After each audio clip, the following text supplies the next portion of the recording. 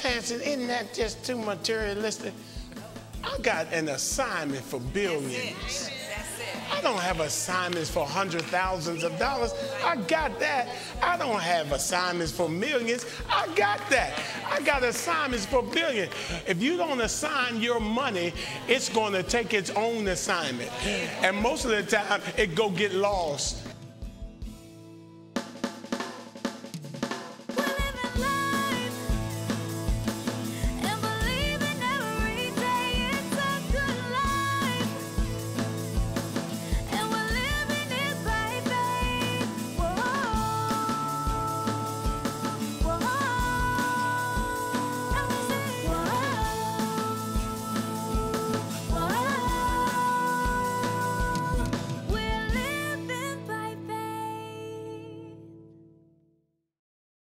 Today on Living by Faith. With trust. Yes, hallelujah. And he just uses this to reveal how you trust him. And you can say whatever you want to say. And you can get as mad as you want to get with me. But I didn't create this system. God created this. And he's trying to use this illustration to show you it's never been about your money.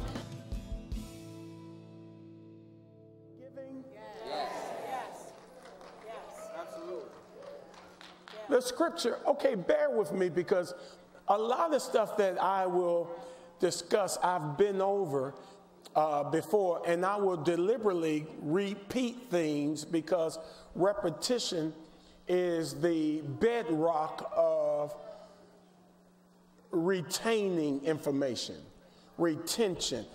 When you can retain, when you can have a word repeated over and over again, it fortifies your ability to retain them. Because I promise you, some of you are starting to catch on to the new visitor song, aren't you?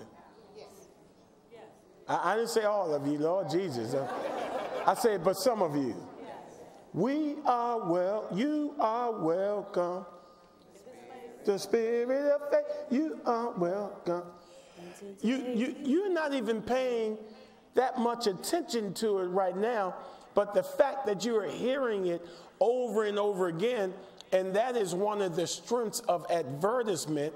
If they can get you to hear what they are talking about over and over again, they know that when you go into the grocery store, that commercial is going to start playing in your psyche.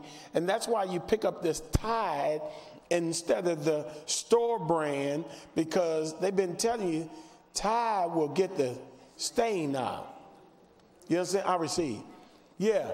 And so I will deliberately go over information because I understand some things concerning your psyche that will assist you to live the God kind of life. Because get a hold of this, as a man thinks in his heart, so is that man.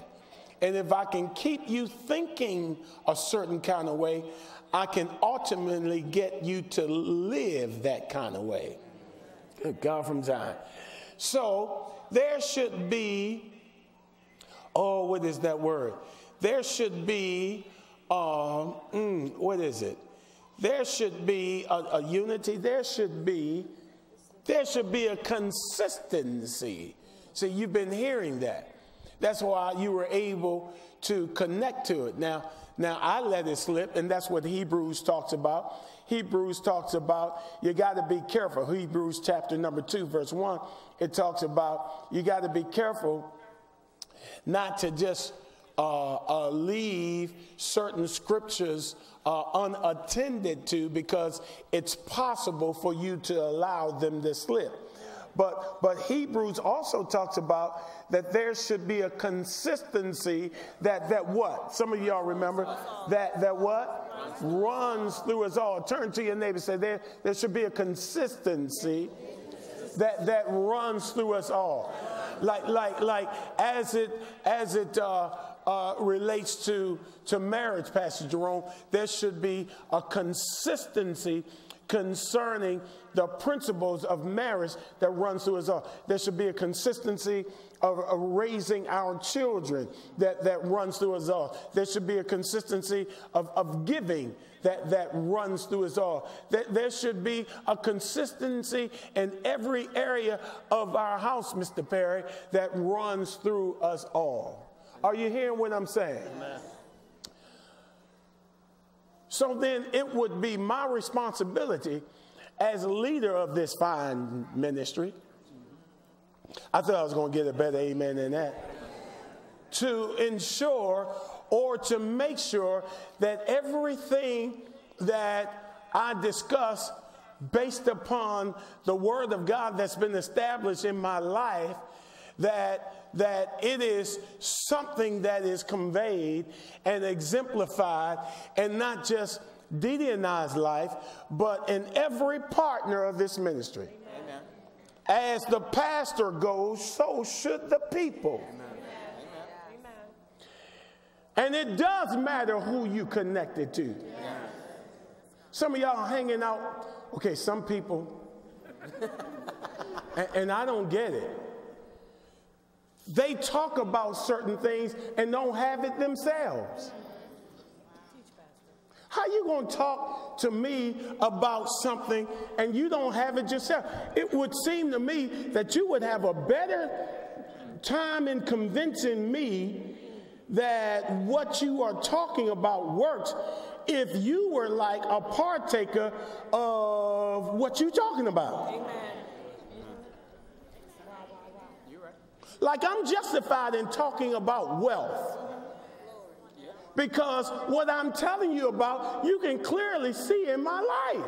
Amen. I'm justified talking about marriage and raising children because you can clearly see it in my life. Somebody broke standing before you telling you how wealthy you can be. I'm like, you need to try your own product. Okay, all right.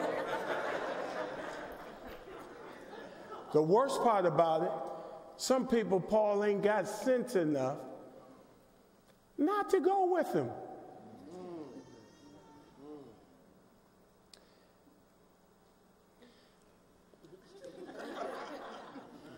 If I was selling a weight loss product, some of y'all would be looking like, have you tried it? Come on, tell the truth and shame the devil. Have you would be like, oh, Pastor, with all due respect, what's your waistline? My little grandkisses was bouncing on me the other day and felt up here in this area. And she said, oh, gee. I said, what, babe? She said, men aren't supposed to have boobies. That ain't right. I pushed her off. Get off, man. Can't stand them little girls. They in my closet. I took off my shirt. They said, ugh.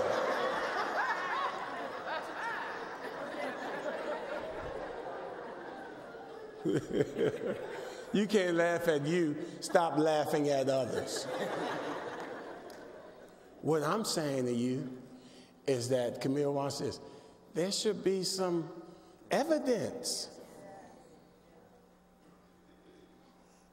I was holding my time and my offering that I hold every single month. And I'm looking, I'm saying, God, I am so grateful. I'm giving every month more than I was making a year.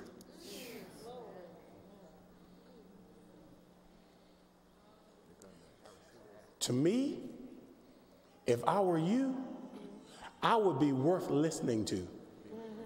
Yes, yeah. If it was just to find out how you give in 1 month more than you make in a year. Yes.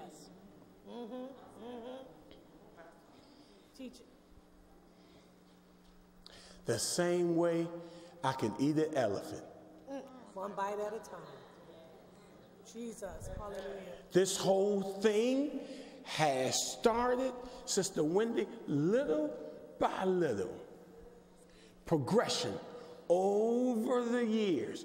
I'm there now. I've watched this process, but I'm not where I really want to be. You understand? Because where I'm going is far better than where I am. And some of y'all don't stick to stuff long enough to even see the process of it. You got to jump. You got to move. God is moving. God ain't moved you nowhere. You just have become. Just like when I planted that seed and I come back 3 days later, I'm looking like, I guess this doesn't work. The reason why I gave you seed and asked you to plant seed is to stir up the order of things in your spirit so that you can see a physical process that has come out of the spiritual process that will literally give you evidence. If you go ahead and follow this thing, here is the visible conveying to you the invisible. I'm going to be enjoying basil on my salads in a few more weeks when some of y'all are going to have to spend money to go to the grocery store when I gave you seed.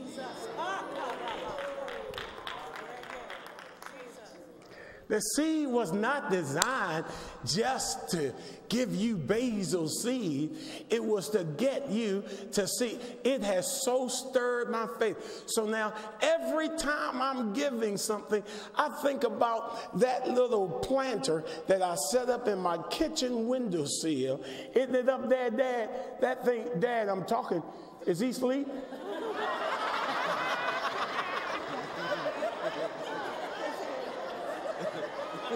You done become like Bishop, boy. Dad will look over there, and he'll be chopping it up real soon. He'll be chopping it up for us to enjoy. Dad, you enjoy seeing that process?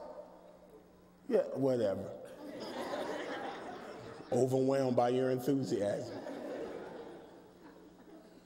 Let me talk to you concerning the scripture about this law. Okay, but imagine this first. What if all of us were so like-minded? What if everybody thought like I think concerning giving? There would not be one God robber among us. And God is saying,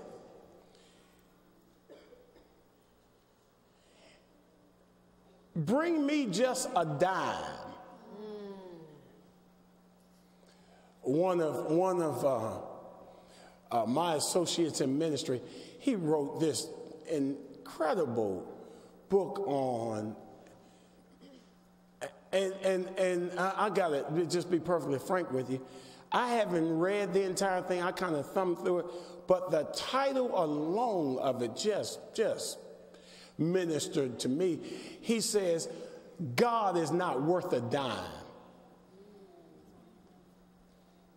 That didn't interest you or intrigue you or at least get your attention. I thought, here's what I thought. I thought you would say, You know, when I said the title of the book, I thought you would say, or at least, whoa. Turn to your neighbor and say, he ain't getting none of that. Y'all fooled me real good. You really did. But think about it. Every time you withhold your tithe, that's what you tell God. Okay, that's what I was looking for. You're saying, God, you're not worth a dime. You're saying your phone bill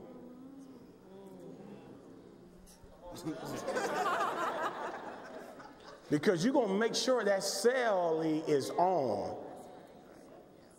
You used to call me on my cell phone.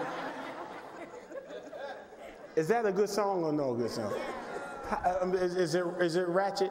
Yes. It's ratchet. Yes. That's the only part I know, I promise you. Like, hello from That's the only part I know. And when I hear that, I hear people who haven't received Jesus. Yeah. Everything becomes spiritual to me. When I hear that, I hear people who have not received Jesus, and I'm saying, hello from the other side. And that's not even funny when it comes to eternity.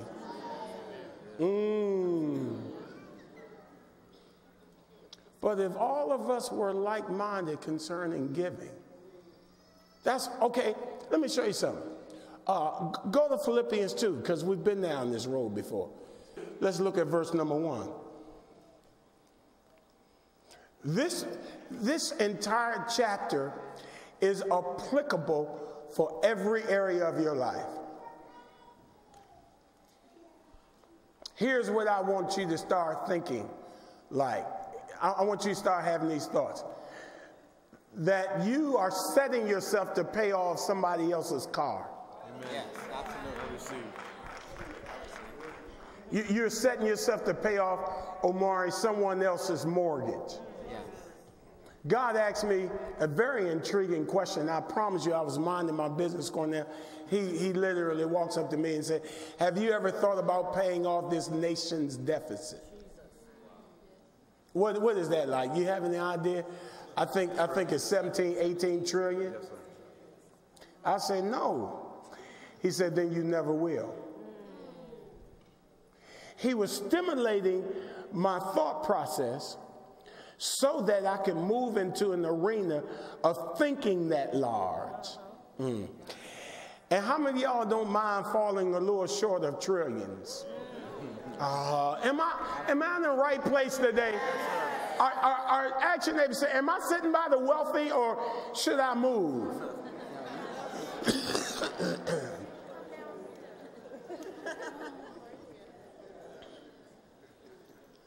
He said, you never even thought about it. Well, then you never will. But I have thought about paying off others' cars and have. Next move, be paying off others' houses. Glory to God. That's what the believer has been assigned to do. House the homeless. That's just not the church, this building. That's each one of us. Amen. Would you just at least start thinking about it? Amen. Push the person in front of you. Say, man, get your thinking going. Turn around and say, yes, I am, but you better keep your finger off of me, that's for sure. Therefore, what's the therefore?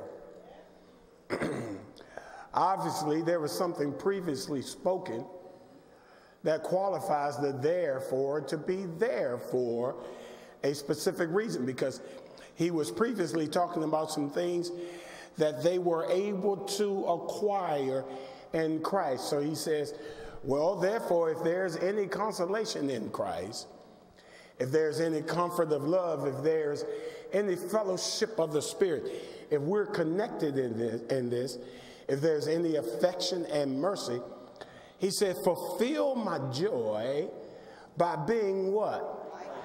Having the what? Same love, being on. Well, if we're going to have one mind, that certainly connotes or denotes that we're going to be thinking the same. And we should be thinking the same. That's the very thing that joins us together. These thoughts that we have concerning life, that's how I am. I'm like-minded in such. I didn't just develop this mind on my own. I got around others who were connected in Christ. And it's amazing. The same thing I have in my life now has shown up in, the same things that have shown up in my life are the things that they had in their life. And I noticed there was an exchange of qualities. There was an exchange of qualities. When I came in, I had a pretty good life, but I didn't have the life that the person who I have been following for years, he will always be my man of God. You understand? Dita and I are jumping out of here real soon to go and see my pastor. I'm so looking forward to that. I don't know how some of y'all get so used to me that I'm no longer up here in your eyes. I don't know how you do that, but that's your prerogative. That's up to you. I'm getting the benefit of esteeming my man of God like the scripture has commanded, and everything concerning that principle is being poured over in my life, and I got the fruit to show it. I'm not here to exalt Mike Freeman, but that's the only one I know who I can talk about and won't leave the church.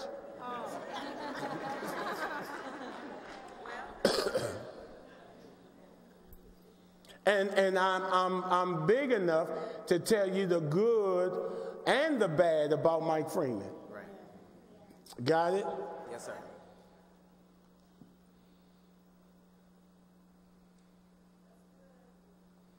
Who said that? I said, who said that? You said that?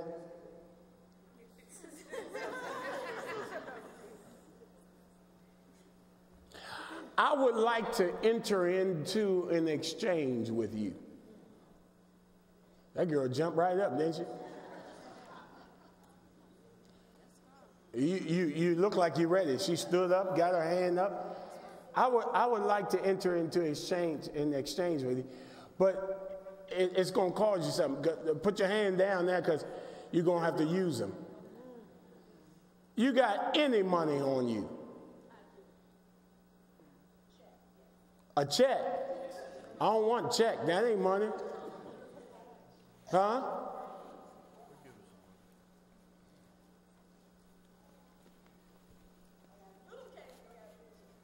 You got what? Okay, but you have some. I didn't ask you how much. I said, do you have any cash on you? All right. No, you don't have to give her any. She got enough. It doesn't even matter what she got. She got something. She can start this exchange. I gave people seed, and they didn't do a thing with it.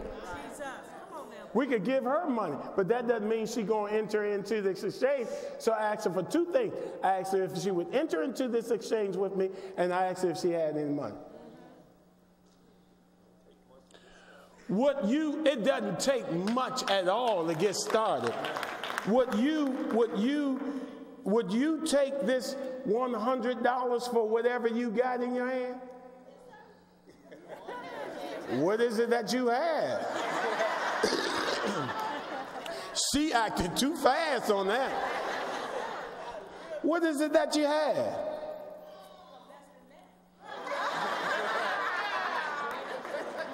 Did she answer my question? But she said less than that. I don't know. I'm not saying she's trying to be smart. I said, how much do you have? How much? $10? I just asked you if you had some money. 1 cent. That's a 10. That's a tithe right there. He said, give me your tithe. Woo, Jesus. Come on. 3, 4, 5. And you know what? Let me tell y'all something. I don't care what any of you all think about what I'm doing. That's why I don't like coming to church, man, because all they talk about is money. Why don't you say that at the grocery store? Why don't you say that at the movie theater? Because when they charge you that $15 for that box of popcorn, you just go on and, y'all got any salt?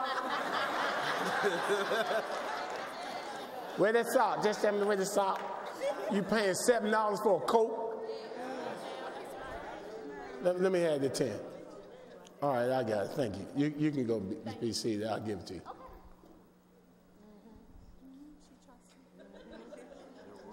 That girl gave me her money. Ladies and gentlemen, tithing has nothing to do with money.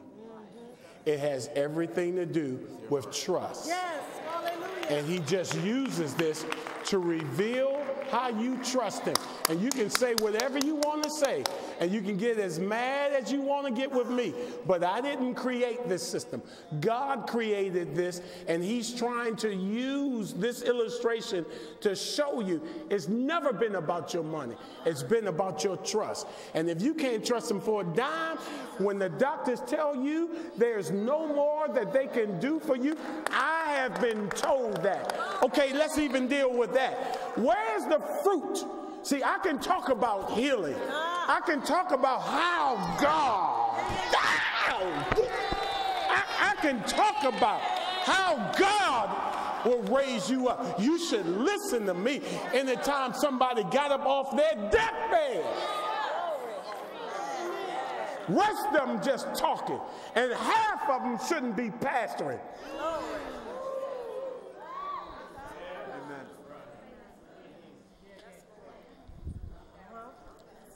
Calm down. Come get this money, man. Yeah, for real. Oh, praise God. And I'm going to give you the 10 that you gave me. You got far more than you started with. Thank you, sir. Yeah, receive. Okay, wait a minute, babe. Wait a minute. Would you give me that for $300? You done jumped in the thing like, how you gonna speak for her money? See, because when some people get something in their hand, it's like, I know what I can do with this. I can't chance. Jesus. We're living by faith. The beginning of tomorrow. Hell hates it. The world don't understand it. But Vic Witham is rejoicing over it and saying, God, your will be done on earth as it is in heaven. The extension of the past to the future. We are in the midst of history in the making. Thank you for viewing Living by Faith. If you would like to obtain a copy of today's lesson or any other featured item, please give us a call at 1-888-630-4540. Is out there to serve me. She's serving me. That's what it's been designed to do, to serve. And the least that I can do when somebody goes down, I would honor her. But we don't have to wait for one of ours to go down. We can honor them now, man.